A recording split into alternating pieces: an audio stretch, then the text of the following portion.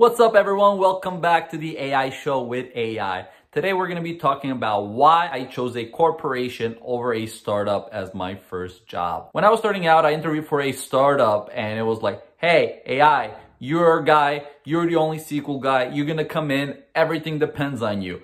I didn't want anything to depend on me. I was just getting out of school. I wanted to learn. When I went to the corporation, it was a totally different story. I had people above me I will be working with who have a lot more experience and are a lot smarter. My manager, Chris, I know you're watching this. He was great. He gave me real projects to work on, which is really important. But at the same time, I had somebody to ask for help compared to the startup. Reason number two is there was a lot of positions at the corporation. I started as a BI associate, but I knew if I wanted to, the corporation was willing to invest time and resources to train me for a different career if I wanted to.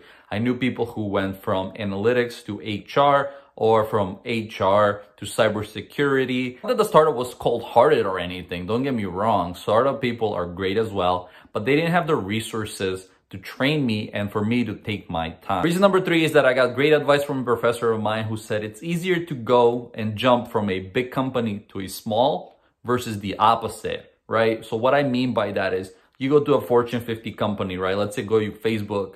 You can go down the street to a small company and you say, hey, I worked at Facebook, you should hire me. The chances I think are pretty good versus the other way around.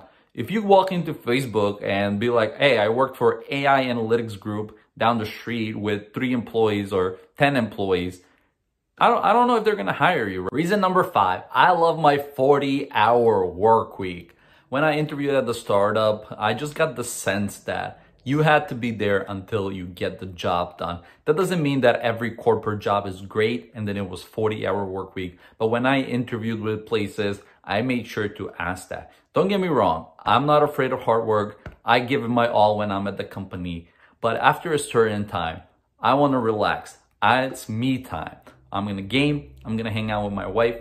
It's going to be great. Last thing I want to say is you have to make your own choice when you're interviewing. You could be at a big corporation and it's a very toxic environment and you're going to hate it. And on the other hand, you could be at a very small startup, work your 40-hour work week, and that is going to be it. I'm just telling you about my experience. You have to come up with your own decision.